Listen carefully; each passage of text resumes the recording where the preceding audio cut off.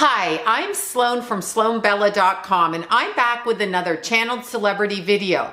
This one took precedent over the other people waiting to come through. I have a line waiting to come through, but he kind of swooped in and took front and center stage. And when they're talking that loudly, it's not really any point in bringing anyone else through because they won't be quiet. And I'm talking about the late actor River Phoenix. And this has been a much requested video by all of you all.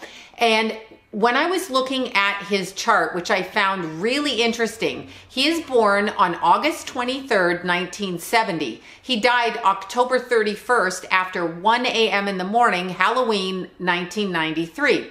What I noticed immediately off his chart, and I know there's a lot of people that talk astrology and cusps, and what if I'm born on the cusp? Okay, the cusp, and I'm going to say this just while we're starting this because he's a good example of it. The cusp of an astrology chart is the divider of the pie. So when you're looking at the wheel of an astrology chart, the house divisions are what we call the cusp. And the degrees on the cusp mean certain things. But as a person, when it's your birthday, depending on your place and time of birth, obviously your entire birth date, but the place and the time, you are either 29 degrees and 47 seconds of a sign, or you are 00 degrees 1 minute into the sign. You are not on the cusp. Now the energies will overlap, but those beginning and ending degrees are extremely important. They really cement the personality. And River Phoenix was one of those people. Now just looking at his face, he looks very Virgo to me. Just the face, not the hair, the face. He has certain way of looking. Virgo and Gemini, when you see it in the rising or the sun, can look very similar in the face, but there is a similar look to it. Anyway, he was 13 minutes into the sign of Virgo. So he was a Virgo sun with an early 5-degree Scorpio rising and the moon in the 7th house conjuncting Saturn in Taurus. Now, that really struck me because what I do when I'm opening up with somebody, I will always, now the reason I do this, I'll explain this. The reason I do this is because early on in my career, people would ask me to read on street corners at parties and hair salons, nail salons, wherever, and it was always a lot of noise. So I could never really sit there and meditate and focus on the energy. For me, if I ask your birth date, I'm able to harness your energy right away. So I'll be like, say your name and your birth date. It's not that you can actually do an astrology chart from somebody saying their birth date, but in River Phoenix's case, I actually looked up his natal chart and he has a grand cross. So he's got the sun, moon, Neptune, and the north node in a grand cross, hitting every aspect of his chart. Basically his lineage on a DNA level and what he came to the earth to do, which is directly tied to his mother. So his legacy as a famous actor and his personality and what he experienced in his life, and there's so much around this young man. Another one that died, I think he was 23 when he died. And I'm going to say this, all right? I will say this. His moon is at 29 degrees and some seconds of Taurus. That is a horrific degree in a chart. It is an aspect, it's called the Seven Sisters for lack of a way. It's the asteroid or the star, the fixed star is Pleiades. And it's the Seven Sisters, and it's a constellation, okay? It means a lot of tragedy around the life due to homicidal aspects. The 29th degree in Taurus is violent. This child died from a violent act. Now, I know they reported a drug overdose for sure, okay? So we know this because it was reported. Not that we believe the media or the news all the time. However, what was reported about that is that he had overdosed and he died in the hospital. But I would say a drug overdose could be considered self-harm, self-violence. That's true. But this is different, okay? I started to get a really eerie feeling with him. It was very eerie. He began to show me through his childhood, and he took me down this winding road in a way that was interesting, was eclectic, was many different things coming together to make him who he was. What he says to me is when he was living his life as a child, as a small person, as a young person, he thought that these things were happenstance. He thought that these things were like normal things. So in other words, I grew up in this community, I meet these people, my life extends because my parents raised me this way, you know, this happened. But it's not the case. He's telling me it's not the case. He was predestined. He's showing me a lifetime of, I was picked to come in and I was orchestrated and pushed to play this karma out. Now, I had this discussion with a lot of people about karma. What is karma? Usually people will say to me, well, so-and-so did me wrong, they're gonna get their karma. And I'm like, that's presenting it from the ego standpoint, because again, we never know where the karma starts. Did you start it? Did they start it? Did it happen in a past life? Did it happen 10 lifetimes ago? Did it happen in their past life and then they're doing it to you, although they're probably not supposed to? Whatever it is, I don't think karma works that way. I think karma is balance. But in his case, what I saw was that this was for sure a fated life. The life path and the projection, he came in specifically through his mother and through her family lineage and Akashic records, okay? They're tied together. Their books are tied together. He's literally showing me that with the mother, he was bound. I don't mean that in a witchcraft way. I mean that in a karma way. I don't know how else to describe it. So he came in to fulfill something that the mother started in a past life. And I'm not blaming the mother. God knows we mother types get blamed for every damn thing on the planet. That's not what I'm doing. I'm just saying these two souls, and she could have been a man in the last time and he could have been a woman. I don't know. I didn't look into it that way. I'm just kind of going on what he's saying. But he said the two of them were connected together in this energy. And this energy was extremely forceful on his life. And he carried a lot of her shame, her sadness, her depression, her mindset, her past lives, her releasing and bringing in and releasing and bringing in. He brought a lot of that with him through her. So he's showing me these two souls in tandem. He's very much connected to the mother energy, for real. Okay, very, very much connected. And I'm talking on a soul level from when he came through her body. Okay, so let's get to the beginning, because his life goes the gamut of different expressions. I mean, extreme expressions. It's interesting that he is a Scorpio rising and that the family changed their last name to Phoenix, because of course the Phoenix is the elevated example of the sign of Scorpio. As you know, Scorpio can be extreme. It can be from the scorpion that bites you and attacks you, the little things in the desert with their tails, stings you, poisons you, kills you, drags you back under a rock and annihilates you, to the gray lizard that just is aware and observant of everything and very peaceful, more along the lines of shamanic energy. And then you have the Phoenix that rises out of the ashes through its own devastation. So that's like being a complete screw off in life and being annihilated and then picking yourself up with nothing and elevating. So the family actually changed their name to Phoenix, which kind of interesting because he really is a Scorpio rising. So that would be one of the mascots or one of the representatives of the sign Scorpio. Now, what I get with him is he's talking about his early life. Like, I mean, way early life. He's showing me himself as a little kid.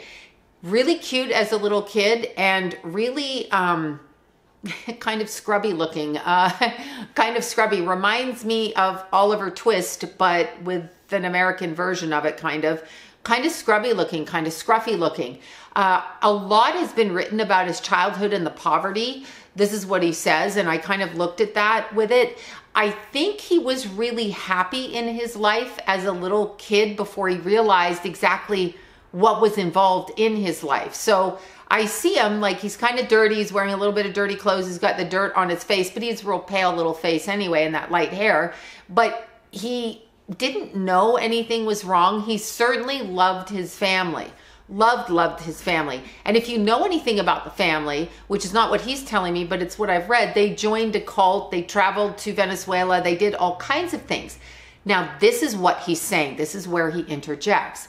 So when you think of a hippy-dippy family like this and they run off and they do the missionary thing, they join the cults of God or whichever one it was, some other cult, and they go to, you know, Caracas, Venezuela, they do that and they do missionary work and they do all kinds of things. You're leaving yourself open to a cult mentality. All of these cults around the world kind of have that same thing. We need to be of service, and there's a manipulation and a control, and there's blind trust and faith. So all of that was involved, but he's saying scratch that, okay? Scratch that, because that's not what was defining about it. His mother and father found the cult because it was part of the fated path that he was supposed to be in, okay? It's not like he ended up where he was because of how he was raised. He ended up where he was because he was supposed to be there, and the family was led there through the DNA and the Akashic records of what was supposed to happen in this life. Now, you are not bound by your books, but he was bound because he didn't know that. He was freaking 23 when he died, okay? And an awful death. Now, I'm going to add elements to that as I go, because he wants me to talk about the childhood and not get to the death part. The death part, there's so many different elements. There's self-behavior, and then there's definitely homicide connected to it. The two are connected. There's things that people don't know. There were enemies from past lives. There were all kinds of things. This was a very extreme life for this person. Now, he's talking about being very young and blaming the cult, okay, where the parents took him, on his sexual abuse as a child, okay? So being raped as a young child under the age of 5. He's blaming the parents for where they chose to be. That's what he did when he was alive. But now that he can see, that's not really what was going on. Something, and I'm going to say this because he's saying it, okay? Something about his soul path in this life led him back to those parents who would facilitate where he needed to go. Understand, when we're on the other side, we have choices with families we can come into, people that we have karma with at certain times. Obviously, if I'm a baby now, my kids can't choose to come through me because, you know, I'm not old enough to have babies, or if I'm too old or whatever. But in this particular instance, he picked those parents because of a lifetime needing to be repeated because of what happened in the past life, and with his mother in particular. This was also part of her karma, okay? Meaning the two of them had to work this out. So River picked them. We all pick our parents, this is my belief, okay, in reincarnation wise, but this was different. The two of them are bound together. They travel in tandem like this, okay? So they were bound together.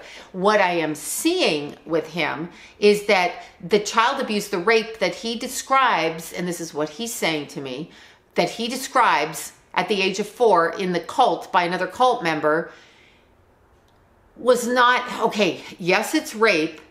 It wasn't just a pedophilic thing. It wasn't just a child molester. It wasn't just an asshole raping children because he had access to children.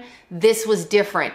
I believe, from what I'm feeling over here, that River Phoenix was actually born into what we want to call an Illuminati family, because it was predestined. That's what this cult was really about. Now, whether the parents were aware of it or acting on an unconscious soul urge in order to play out and learn why you'd want to play that out, I don't know. Please don't ask me that, because I really don't have those answers. I'm just kind of going along with what I'm seeing.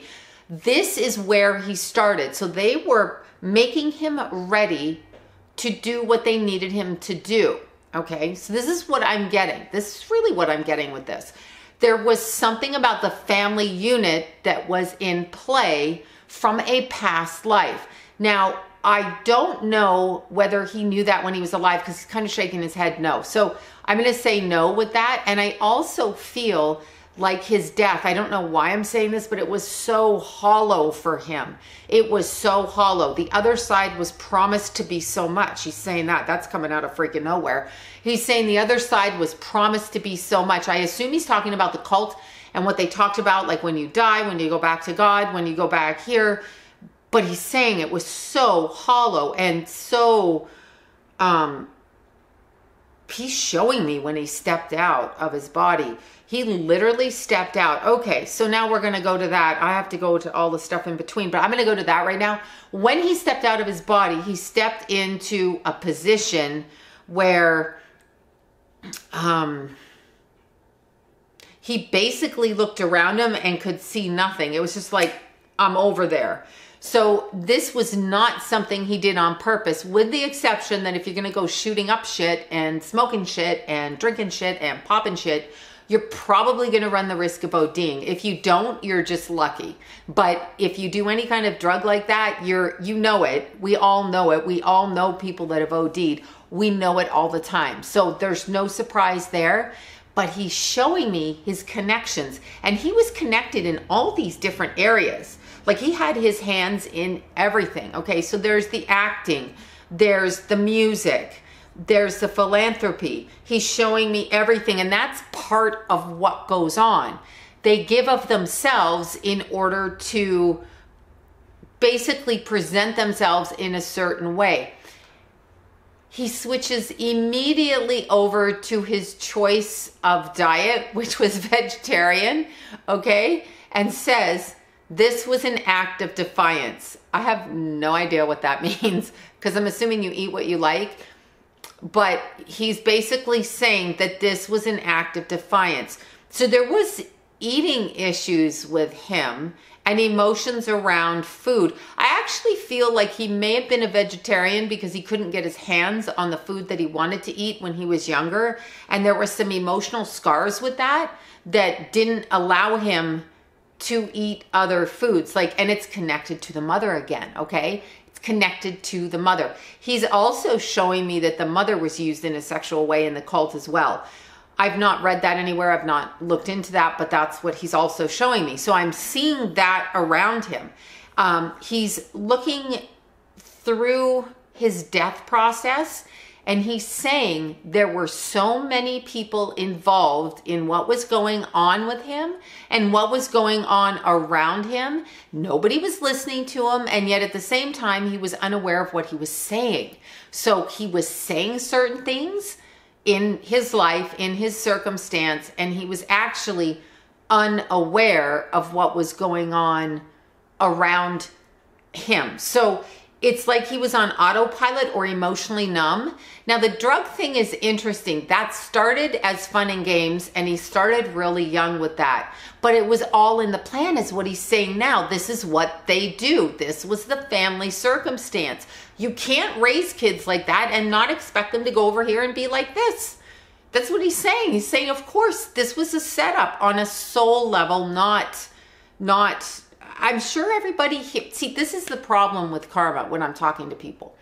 I understand that there's karma. This is always my problem with karma, because my understanding is, if you do A, there's B, and there's like action, reaction, karma. So if in a past life you do something wrong and you come back and then you come into this life, you have the choice to do to the other person what they did to you. That's how they presented it. I don't believe this for 1 second. I don't believe it for 1 second. These two people, River Phoenix and his mother, tumbled back into this life with karma attached, bound and wound from their behavior in the past. Both of them tumbled onto the earth as mother and son and carried out the karma again and couldn't stop it. And we don't have recognition here. We don't know. If you ask me what my karma is, I couldn't freaking tell you. I can see bits and pieces of a past life.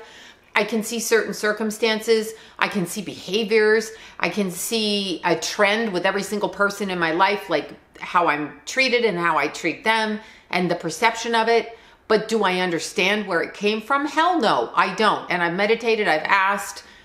I don't think it works that way, but I can see these two in tandem in this life. And I'm talking about River and his mother.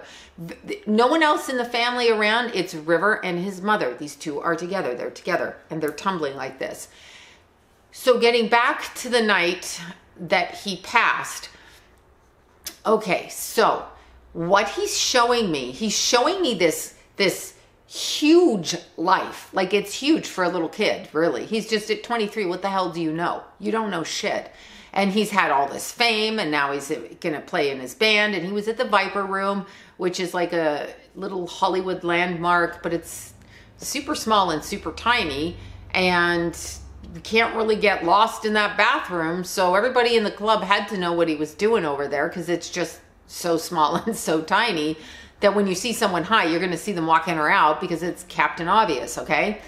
But what I'm seeing with him is he's showing me over here the people he was dealing with, and he's showing me over here those that were envious and jealous. So there's two ways in which he died. There are very famous people around him. One very famous musician in particular. Okay, so here's what I'm going to say. When he was in the hospital, when he was dying or ODing, or they couldn't stop him, they did stop him. Somebody else helped him over the edge. There's a hot shot connected in there. Okay, so there's a hot shot. This is what I'm seeing. I'm seeing a hot shot before he went to the hospital. I'm seeing a second hot shot in the hospital. So I actually believe he died from foul play at the hands of his own play, which is a double-edged sword, because if you didn't do A, they couldn't do B to you, but because you trusted and did A, you were led down this path. So again, you sometimes have to watch your friends, even if you're in an industry where you all do the same thing. He's showing me the cutthroatness. Now, there is a musician over here that kind of has, and I'm going to describe him. I'm not going to name names. You can all guess in the box down there, but there is a musician, and he's a graphic musician, okay? Meaning his music is graphic. He's probably close to my age now, in his 50s. Of course, River would be born in the 70s. He'd be close to his 50s now too. 40s, whatever, late 40s. There's a musician. His haircut is like a bowl cut to me. He's kind of a wild man. He's with a band that's named after a food, and he's named after a bug. kind of, I don't know. I'm just kind of going, maybe he's not named after a bug. I take that back. Anyway, he's in a band. You know what? Who knows? Yes, he's in a band that's named after a piece of food. That'll give you a hint. He's showing me him, and he's putting a big cross over there. Like, dude, back it up. Okay, this guy's not a good dude. Not a good dude. Not a good, I don't care what his music's like. I don't care that he's sober now. Not a good dude. Manipulative, sacrificial, exploitive, sexualizing younger people. I'm seeing all of that on him over here. Then I go over here to this side, and I see an actor. Both of these men have brown hair, and I see an actor over here. I think we know who this actor is, because I definitely know who it is, and there is a colossal amount of jealousy and envy with this person. And I'm actually not going to name names. I'm just going to say that River Phoenix was getting jealousy and envy from both sides, because his own soul energy was starting to shine through, and he wasn't following. This was his emotional issue. This is why he was gulping back drugs like a fiend, because on an emotional level, he was unable and too sensitive to express what was going on around him, and in denial about it. Now, keep in mind, Virgo is very much up in their head, and they're very, very myopically focused one way. So when you have anybody with Virgo in their chart, or a loaded 6th house, or a bunch of Virgo planets in a particular house, you're going to get a myopic focus, and you're going to get a focus going only one way. So River Phoenix was very much like that. His focus was on what was in front of him at the moment, without thought to the peripheral. Virgo is so like that. Now, Virgo, and I know y'all are going to, disagree or whatever, but to me, from 30 plus years, 35 years of doing psychic work with astrologers, with psychics, with mediums, with tarot card readers, with pendulum swingers, with crazy exorcist people, channels, doesn't matter. All of them, every single one of them had prominent Virgo in their chart when they work in this business. So there is something to be said for the psychic logical ability of Virgo, and River definitely had that. He couldn't even trust the people in his own family. There was setups from people in female form from other families. He's showing me 2 females. One is not his girlfriend. One is somebody that he has sex with, but not his girlfriend. She's older. Okay, she's over here. She goes both too. She goes music, she goes movie. She goes movie, she goes music. I think she was music first and then movie. Then there's the girlfriend connected to a Hollywood family. Extreme Hollywood family. They're all connected. He was born to experience this. It was, okay, what he's showing me is that in his birth process with his mother, meaning the 2 of them, she's pregnant, so she has to agree to that. He comes through her, he has to agree to that. They agreed to it because they were bound from their actions in a past life. So there wasn't free will, there was fated destiny. which is terrifying to me. I actually do think our lives are very fated. Not necessarily do we have free will the way we think. We have free will to act in circumstances the way that we feel comfortable. That's what we have. We have free will in that capacity, but not in other capacities. So when I'm looking at the energy of this was fated. He was pushed down this path and he saw it, but how he's showing me is, okay, now that's just a weird thing to say. He's showing me a past life where he was, I'm going to use the word, a robed priest. I don't know what else to say. I have no idea what religion I'm speaking of, but he was robed. He was of service and of sacrifice in a religious sense from a past life. And there were behaviors hidden behind the robe, hidden cloaked behind it, where he was over here. So the theology of how he lived that life and the expression is what popped into this life and why he experienced what he did. This is kind of what he's showing me. So the robed priest is what it is. He's showing me a priest. I almost wonder if he was a druid priest on some level. Kind of what it looks like. I don't think I'm speaking Catholic. I might be wrong. It could be in an old time frame, but I'm just getting the image of it. He's showing me that, and he's showing his mother. Okay, interesting. He kept his mother in bondage in a past life as a young girl. She was kept for him. She was kept for him. Okay, hard to explain, but sometimes we give birth to our exes, our husbands, our daughters, our cousins, our enemies, our children. We marry our children from a past life. I know it sounds weird. I'm talking in different bodies, different time frame, different soul. We have no recollection of it. He's showing me his mother. I don't know if he put her in the cage or she was there, but they were connected like this. Maybe from what I'm feeling, and I'm trying to get a feel, because he's kind of stepping away from this. Like, I don't want people to know this, but I almost feel like he turned his back on his mother in a past life because of the circumstances and the robe and the priest part of him that he was. I almost feel like he turned his back on her and left her tied up, left her caged, left her hostage. And in this life, boom, it's switched. And suddenly now he's that way in a different way. That's what I'm seeing. So with River Phoenix, this is along the lines of what I'm seeing. So he's showing me this. And he's showing me that he didn't understand growing up. He thought he was in control of his life, and he's shaking his head. I had no control, none whatsoever, because it was so down a particular path. This person, female over here, the female, the older female, older to him, okay? So maybe she was only like 6 years older back then, but that's a lot when you're 23. The older one over here, she was chattering away. The day that he died is the homicide, is what he's saying. So the day in which he died is part of the homicide ritual. This is what he's saying. He's saying it. Yes, I know he overdosed, but there were people that were ignoring what was going on over here, and then he ended up over here. And there is somebody over here, and I swear to you, not even joking, that gave him a hot shot. This person is a male actor. This person is a male actor, and there is a hot shot, meaning they injected him with something that was too much of a drug. Now, you can die from any drug. You could even die from a bee sting. We know this, but this is different. He was in the process of overdosing, and this threw him over the edge. The other brunette man over here, who's a singer, could be an actor, but no singer. I know who it is. I don't think he's done acting.